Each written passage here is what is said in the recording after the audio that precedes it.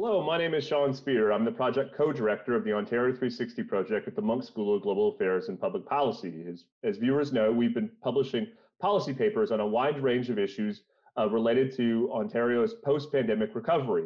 We've published papers over the past several weeks on topics ranging from fiscal federalism to a long-term growth strategy to issues in and around the skilled trades, and lifelong learning. And I'm pleased to report that this week is no different. Ontario 360 was proud to partner with the Smart Prosperity Institute, housed at the University of Ottawa, to publish a new paper on the state of manufacturing in the province of Ontario and the case for a provincial manufacturing strategy. And I'm pleased to be here today with the authors of that paper, along with my project co-director, Drew Fagan, to talk a bit about the research and analysis outlined in the paper, which, by the way, for viewers, is entitled Made in Ontario, Provincial Manufacturing Strategy. And so let's get into the conversation. To start, let me introduce you to the authors. The paper was written by Mike Moffatt, John McNally, and Aline Coutinho. And they're going to share their thoughts and insights with us about what's happened in Ontario's manufacturing sector, why policymakers ought to care, and what we can do to bolster manufacturing in Ontario. And as always, I'm here with my wingman and partner in crime, Drew Fagan, who's a professor of practice at the Monk School of Global Affairs and Public Policy. So maybe just to start the conversation, Mike, John, and Aline, can you give viewers a sense of what's happened in manufacturing, say, over the past 20 years or so, both in terms of employment, but also output, because I think that's a useful starting point to understand, why we ought to care about manufacturing and what we can do as policymakers to better support the sector. Yeah, absolutely. I'd be happy to take that one. So starting around 2000 or 2001, when China joined the WTO, the manufacturing landscape became far more competitive, and we saw across the Great Lakes region, so Ontario, Quebec, but as well Michigan, New York, and so on, big declines in manufacturing employments. What essentially happened was either that firms closed, they changed jurisdictions, or in many cases they automated. They sort of became the sort of automate or die. So between about 2001 and the start of the financial crisis in 2008, Ontario lost close to 250,000 manufacturing jobs. So I should point out that a lot of that was actually attrition. A lot of that was not necessarily unemployment, but firms basically letting their older workers retire and then often placing them with equipment and machinery. That was amplified somewhat by the high Canadian dollar starting in 2004 or so, the sort of Dutch disease problem. So both Ontario and Quebec had these sort of dual pressures on the manufacturing sector. Then we had the financial crisis in 2008, 2009, and that period we lost even more manufacturing jobs, over 100,000 manufacturing jobs, and that primarily was through unemployment and firms closing. Since then, employment levels have been relatively flat, but that's a bit misleading because we've seen increases in output and increases in the value of output. So we've had this continued automation, this continued high-tech part of manufacturing, in part because a lot of the sort of lower end, the more labor-intensive parts of manufacturing simply didn't survive. So overall, we have a sector that's growing in economic terms, growing in output, becoming more competitive, but not necessarily creating a lot more net new jobs. But the jobs that are being created are higher skill, often higher paid, and higher levels of education necessary for those. And again, we see this is not unique to Ontario. We see the same thing in Quebec and our U.S. Great Lake state counterparts. So overall, I think there's this thinking out there that manufacturing sort of a dying industry, facing all of these problems, but that view is about 10 or 12 years old. That yes, there was big disemployment between 2003 and 2009. But those days are largely gone, and we've got we've got a very resilient sector. I say if manufacturers can survive that period between 2003 and 2009, they can survive just about anything. So we have a very strong sector in Ontario that's growing in economic terms and is competitive with anyone on the planet. Well, that I think that context is important, for laying the foundation for the rest of the paper's analysis and ultimately its recommendations. One of the things that viewers might be asking as they learn more about the paper is, why should we care about manufacturing? Why should policy preference manufacturing over other sectors or other parts of the economy? And your arguments in favor of preferencing manufacturing is pretty core to the insights and recommendations in the paper. So you set out several reasons why we ought to care about manufacturing, some of which are highly relevant in the context of COVID-19 and some of the challenges that we've had with respect to supply of particular strategic goods. But maybe I'll just turn it to the three of you to give viewers a sense of, in your minds, why we ought to care about manufacturing as a source of employment and opportunity in the province. So who wants to tackle that one? Who wants to go? Aline, do you want to go first? Sure. So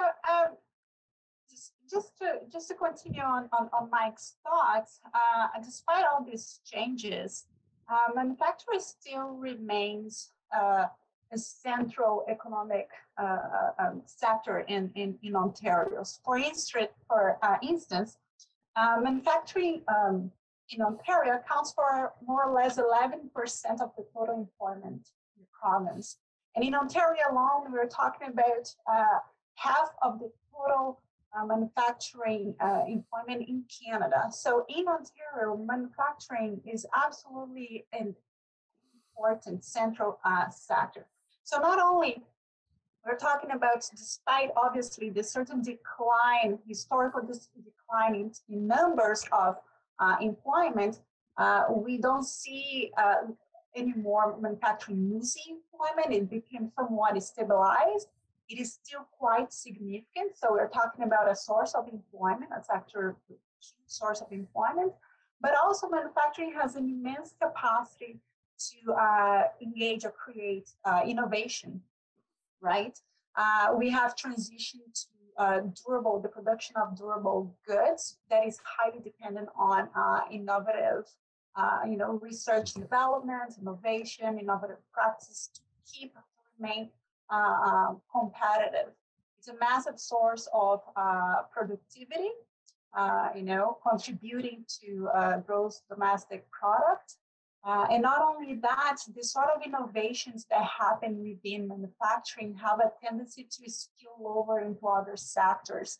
So it's a type of sector that we tend to think that it's isolated from the economy, but actually what happens in manufacturing has a great capacity to influence positively on other sectors, leading to more productivity, innovation ideas, and new processes and things of the sort. So it's the revitalization of manufacturing in Ontario will contribute in terms of employment within the sector, but also pushing or advancing economic growth into other sectors as well. Not to mention that when we're talking about employment opportunities in manufacturing, it also, not only in terms of the spillovers, but the sort of incomes that are generated within the sector will be spent in other sectors as well. So it really contributes to the social and economic fabric of a region. So that's why manufacturing is still important. And if we could, let me just bounce off that a little bit, because the paper's particularly data rich. And I would say one of the areas where you really break ground is in the analysis of the province broadly and the province regionally. And the insights you bring into those areas of the province outside Greater Toronto and Ottawa, where manufacturing is fundamental. And beyond that sort of, the two big cities and everybody else, there are those regions that are areas that are near the big cities, you call connected, and those that are further away, unconnected or less connected.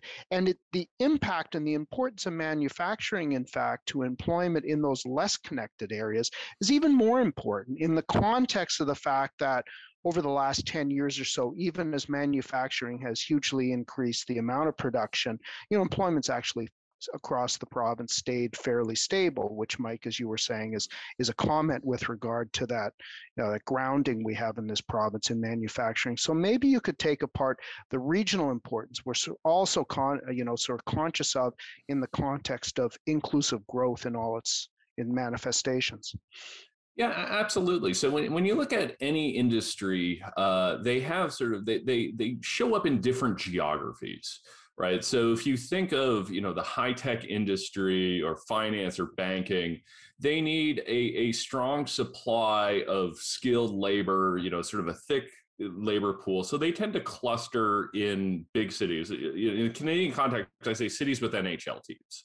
So your Torontos, your Vancouvers, your Ottawas, and the sort of the suburban areas. Agriculture tends to be in rural areas. But Ontario has an unusual geography where we have a high number of mid-sized cities where it's not clear. They're kind of that middle where they're clearly not rural, but they don't necessarily have the labor pool necessary to have a big five bank go there or to have a Google or Amazon. So take a center like Chatham, Kent. TD isn't going to open a big office there. Google isn't going to open a big office there, but they still have about 100,000 people.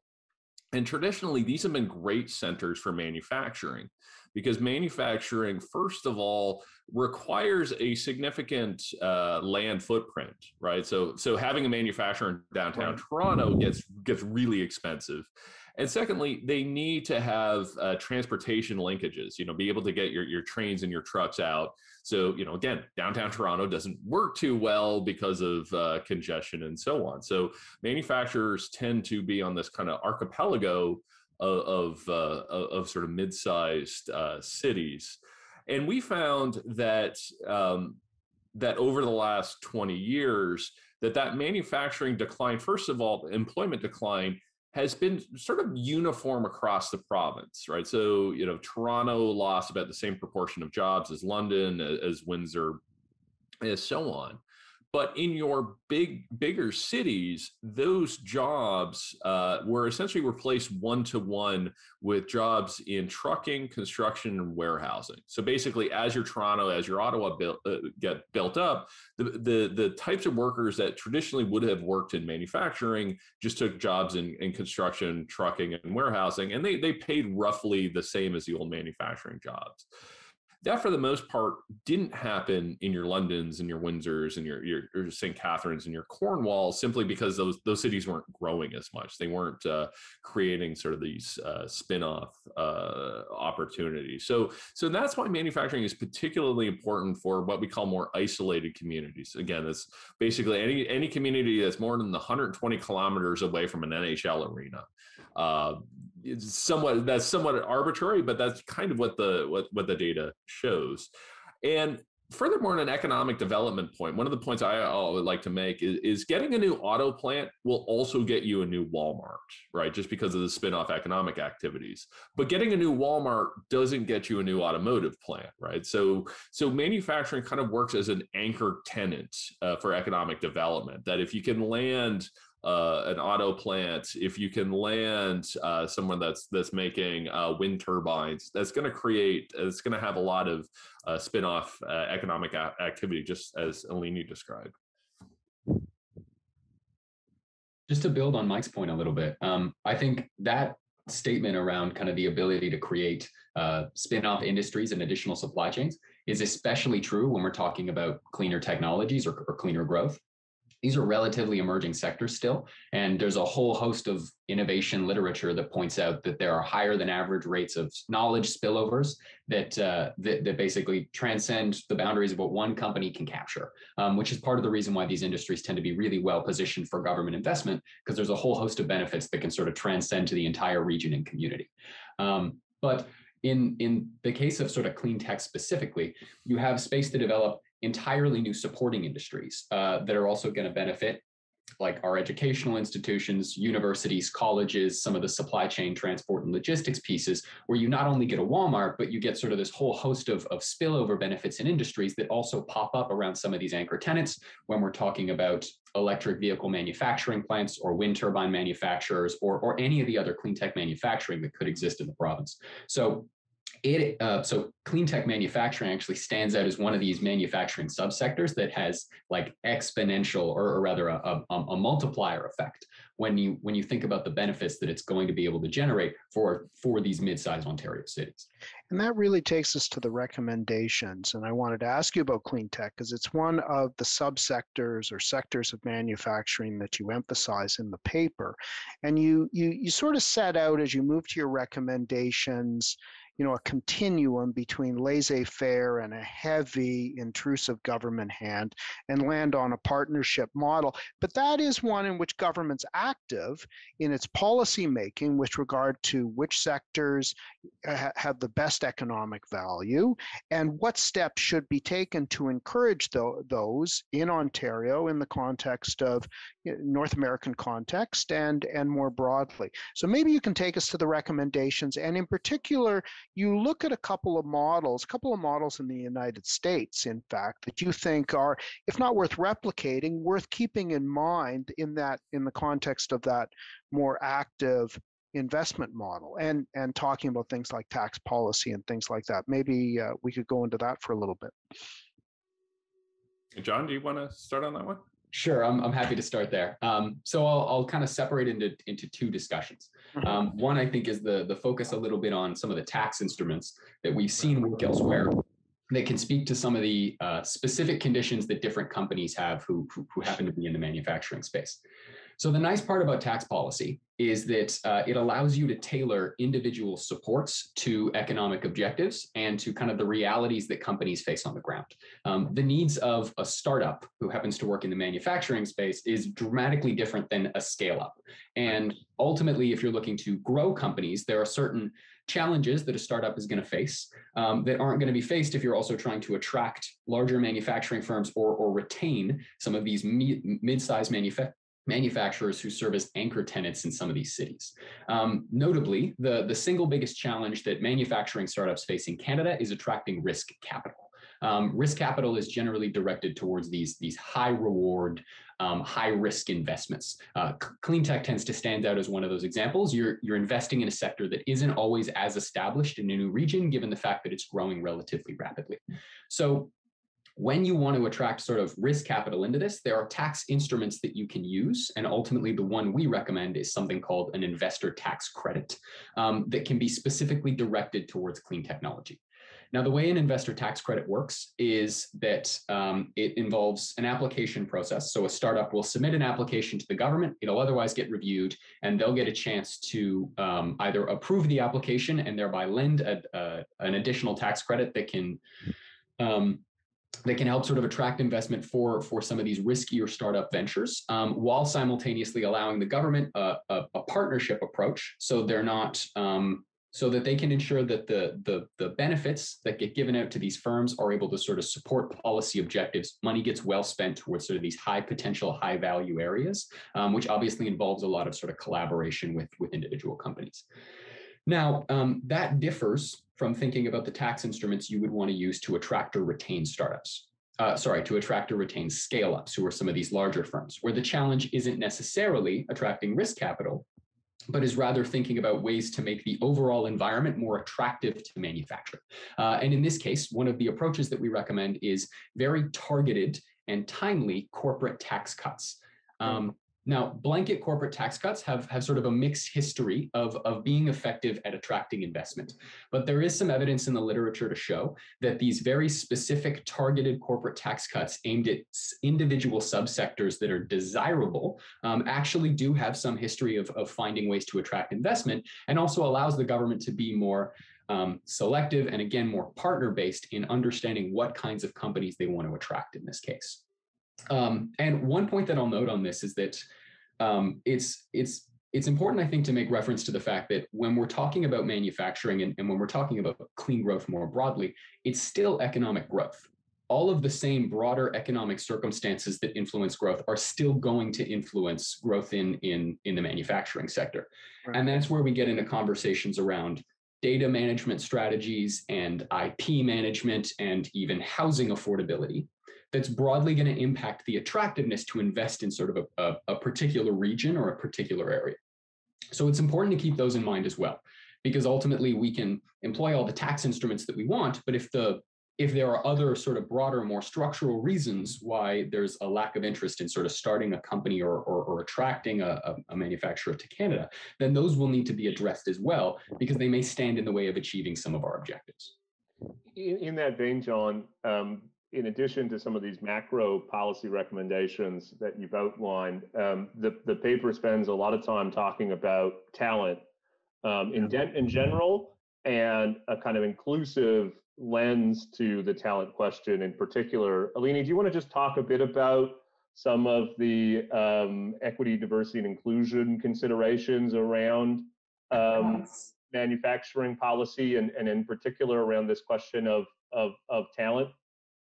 Yeah, so I like to reinforce the last thing that John just mentioned, which is we can have the best, tax instruments out there, the best investments, economic capital and whatnot, but manufacturing is also dependent on human capital, and human capital is highly skilled, especially for a clean tax manufacturing. We require highly skilled workforce, and that is a massive consideration for firms to invest in a specific region or location. The thing with manufacturing is there are several reports indicating that there is a certain difficulty in finding that highly skilled workforce. And one way of bridging that or tackling that is ensuring that we expand the pool of available talent out there. Manufacturing is in itself a highly male-dominant workforce sector, and one way to expand that possibility, that pool of talent, it's by ensuring that women are included or have easier paths to gain employment, meaningful employment, but also that retain in the workforce. And there are several ways we can do that. Merely just training women might not yield satisfactory results. We have to ensure that manufacturing firms are family appropriate or family friendly better. We have to ensure that we close the gender wage gap, which is absolutely massive within the sector. Pay parity. We have to ensure that we change the sort of discourses, how we talk about manufacturing, the culture within this industry. And perhaps there are also strategies that can be done, not only in terms of creating a more family-friendly, corporate policies, but also establishing diversity committees within manufacturing firms, ensuring that many times we can create quotas to ensure that women, break the glass, the glass ceiling out there. We were talking about there is a very diminished number of women in corporate boards in manufacturing as well. So there's a lot of work to be done to ensure that this growth or this revitalization of manufacturing brings benefits to all Ontarians, to a wider workforce and not the typical workforce that is traditionally male out there. This is good for the economy, but this is also good for the companies themselves, the firms, because they have a wider range of possibility of really getting highly skilled workforce. If we ensure that women, visible minorities, and people who have been traditionally marginalized or excluded from this workforce have the chance to advance, economic security, employment opportunities, and things like that. And if I could add to that, I think more work needs to be done to identify the particular bottlenecks of why is it that in each of these manufacturing subsectors, because I think too often the solution, the proposed policy solution to this is, well, just get more women in more training programs, and if you increase the pool, but if that's not the bottleneck, if the bottleneck is somewhere else, you're just going to get, you're setting people up for failure. You're going to get more women or more persons of color or whatever the demographic is. And, those bottlenecks could be a lot of things. So you hear of manufacturers who will, ask their employees to change shifts, go from 9 to 5 to work the night shift, or some of those sort of less family-friendly policies that Aline's talked about. So this is going to require some efforts for the Ontario government and for think tanks like ours to really identify those bottlenecks and to come up with smart policies around it. So it's easy to identify as like, okay, the numbers are showing there's not enough women in particular manufacturing subsectors, but we can't necessarily jump to those more straightforward policy solutions, because it could be a variety of different barriers. Great. Drew, do you have a final question for the authors? I just want to go back to the context. How well do we do? We talked about there are a couple of U.S. initiatives. We've held our own over the last decade. But in terms of policy, who do we look to and where do we stand if we were to sum up, the state, both of manufacturing, its competitiveness, and the policy parameters around it? I don't know how you can respond to that pithily. But sum it up for us. The paper is just so rich, both in context and in ideas. Mike, how would you? Maybe the answer to that question, in a way, inserts a degree of kind of urgency for policymakers to recognize, that we can't continue with kind of disparate policies without sort of ensuring we have a coherent strategy around building on our pre-existing strengths. And I liked Aline's description of the goal ultimately of revitalizing this crucial sector in the province of Ontario. Yeah, absolutely. So I think everybody's trying to emulate the Germans. I think that's the sort of gold standard on this. And there's a lot we can learn from them. But I would say that we would have to adapt those for the Ontario circumstances. Just simply cutting and pasting policy is not going to work. But I absolutely agree with Sean that it's a wide range of policies from immigration policy, because a lot of our immigration policy now works through the colleges and universities, through the postgraduate work program. It's coming together with housing policy, childcare policy, and so on, and bringing this all together. And I think ultimately that's what this partnership approach is about bringing the stakeholders together and discussing what these bottlenecks are. So, one thing that the paper talks about is supply chain resiliency. We've seen this before. We're seeing this with semiconductors right now. If we can get together as an industry and academics and so on, and identify, okay, what's the next semiconductor? What's the next area where something could change, and all of a sudden throw our supply chains out of whack. If we can identify those beforehand, that gives us a competitive advantage, because we're seeing that right now, again, with semiconductors, that companies that sort of plan for these black swan events are doing very, very well right now. So can we do that? But it all comes to getting together, talking to each other, and a lot of what I say is qualitative research. We're not going to be able to figure this thing out through StatsCan tables. It's going to involve a lot of communication and a lot of interviews, and a lot of information sharing.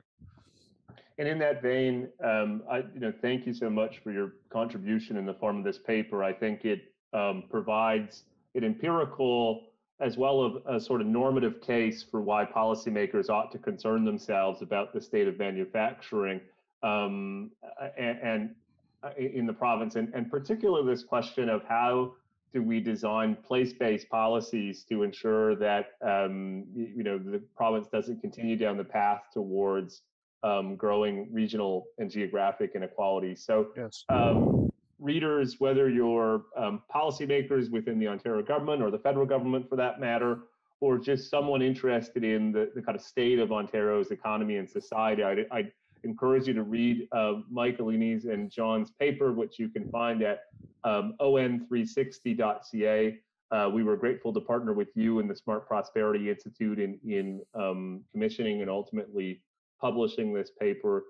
Thanks for your contribution with the paper and for participating in today's discussion. And for viewers, we'll be back to you soon with more research and more papers and ultimately more videos situating a broader policy agenda rooted in the goal of inclusive growth for the province of Ontario. Thank you so much.